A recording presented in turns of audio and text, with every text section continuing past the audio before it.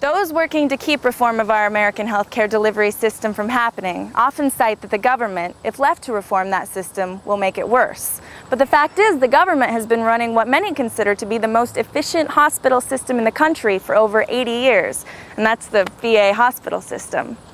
While only 10% of the private hospital systems has electronic medical record keeping, the VA, the Federal Community Clinics, as well as the Federal Indian Affairs hospital systems, all are 100% electronic.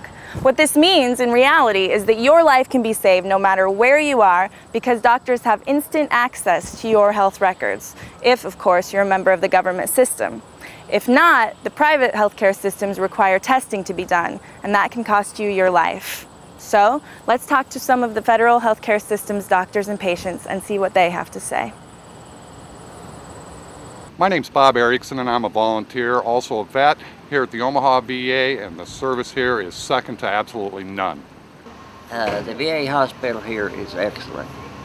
Without the VA hospital, I would be kind of out of luck, and all of my doctors here are excellent and couldn't ask for any finer doctors. I'm a Korean vet, and in 1994 I retired from my job and I lost my medical coverage, so the only place I had to go was to the VA, which has been giving me fantastic service. I get all my prescriptions from them, and I get all kinds of medical care, and today even I'm going into the podiatrist for my feet, which has been giving me trouble. Again, I recommend that you veterans who have not looked into the VA system, please contact your local department and get this done, because it's a benefit for you and for many and thousands of veterans throughout the United States. I'm Dorsey Adams.